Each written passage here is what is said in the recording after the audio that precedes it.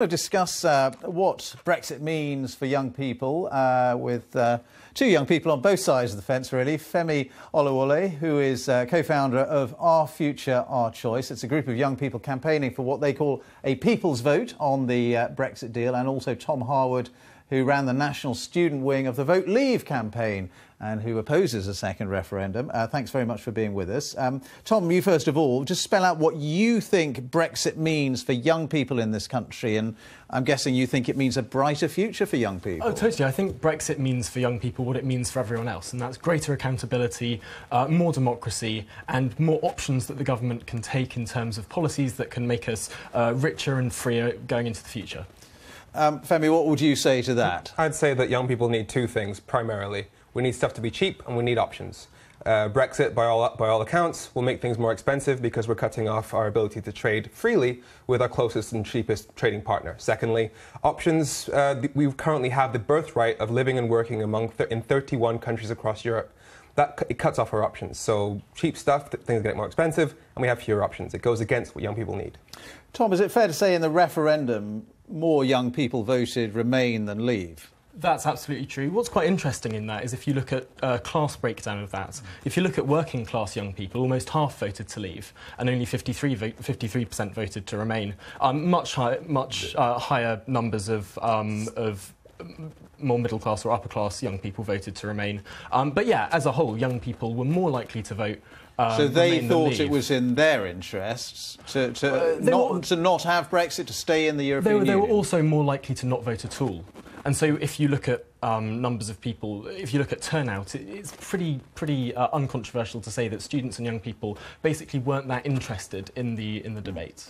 Femi, I mean, Brexit is happening, whether you like it or not, and you don't like it. But what sort of Brexit would you like to see that would you believe be in the best interest of young people in this country? The idea that there's a Brexit that would be in the best interest of young people, as I explained before, it cuts off our options. We need jobs. And quite simply, I mean, take Japan, for example. They've said quite simply that because the UK they saw it as an avenue to access the European market, they're likely to. They've said that they will be pulling out of their factories from the UK to the rest of the EU, purely because it makes more sense because they're in the single market. So those. But what about new trade agreements with the United States, with Australia, New Zealand, all the freedom to create new trade? The most fundamental principle of economics is the rule of gravity. You trade most with the countries that are closest to you, which is why even Trump, as crazy as he is, chose to leave Canada and Mexico out of his little trade war because they're the closest countries to him. Whereas we are cutting off our ability to compete in our closest and cheapest market. So about 80% of the UK economy is services rather than goods, which obviously the same gravity models don't apply because you can trade in the same language across the internet. There are many innovations that mean gravity is becoming less of an issue and less of a factor in terms of trade less of a factor, as time goes on. Less of a factor, but it will always continue to be a factor. Also, it's important to note that 80% of the UK economy is domestic, about 10% is non-EU and about 10% is EU. So we shouldn't let the 10% of EU trade regulate the 90% of non-EU trade. And really, if we want to create jobs and opportunities and growth, we have this huge opportunity to be world-leading in the kind of regulation that we set domestically. We can be world-leading in terms of animal welfare. We can be world-leading in smarter regulation for financial services. Let's address the notion of, firstly, world-leading. Who has been setting the standards regarding data protection? It has been the EU. In fact, and so much so that the companies in America have followed suit. As far as who will be setting the standards, the global standards looking forward, is it going to be the market of 65 million people, or is it going to be the market of 425 million people moving forward? And that's the reason why we are actually looking at becoming less sovereign as a nation because of Brexit. Because Theresa May says we'll be copying the rules of the EU, but we'll no longer have a say in the Let's just move away from the economy for one moment and just talk about education, which we were reflecting on there with Chris Morris. Femi, to what extent do you think it will change British students' educational opportunities leaving the EU?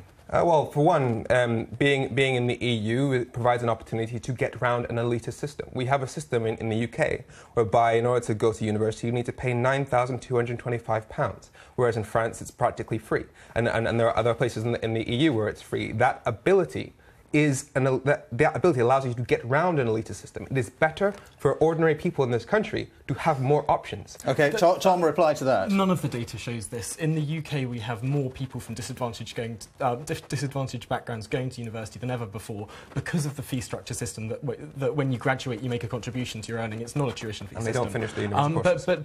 But more than that, the UK has 4 of the top 10 universities in the world. The EU has none. We have about 7 of the top 20 universities in the world, and the EU again has none. When it comes to the academic sector, this is where we are absolutely world leading. And one of the reasons why it's one of our strongest cards in the Brexit negotiations. One of the reasons why we're world leading is because the EU has the Horizon 2020 programme, which is basically a massive funder for research. Now the UK benefits massively from that. In fact, out of the 5,000 research grants that were granted, we got 1,400 of them, despite being one of 28 countries. We benefit massively from the EU. Very, very quickly, only got a minute left. In 30 seconds, Femi, why should there be what you call a people's vote on the Brexit deal, which other people might call a second referendum, which they would say is maybe not democratic? People have already had their voice. Well, there's this idea that it would be undemocratic for us to vote on the Brexit deal. That would suggest that the people would be capable of undermining their own will. People, if they make a decision, that is the decision of the people. If the people sent the government off to make a Brexit that would work for them, if the government has failed, people should be the ones who decide. Now, and they wanted 3 things. They wanted sovereignty, they're getting less. They wanted an NHS, we're losing our doctors and nurses. They wanted to be better off. All estimates say we'll be worse off. Tom, a very quick reply to that. They can call it a people's vote. They can call it a people's referendum. They can call it a second referendum. Fundamentally, they don't like how the first one went, and they're going to keep asking for more until they get the answer they want. And it's an outrage, really. But if you think... All right, we've got to. I know we could debate this all night, and you guys probably will.